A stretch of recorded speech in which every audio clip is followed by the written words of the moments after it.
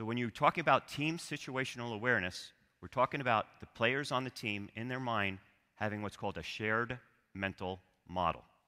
That's why a football team, other than Peyton Manning's, huddle and talk about what they're going to do when the ball is snapped. So all 11 players have that shared mental model when they snap the football. I'm going to show you a video. It's going to have two gentlemen, and I want you to tell me if you feel they're sharing the same mental model.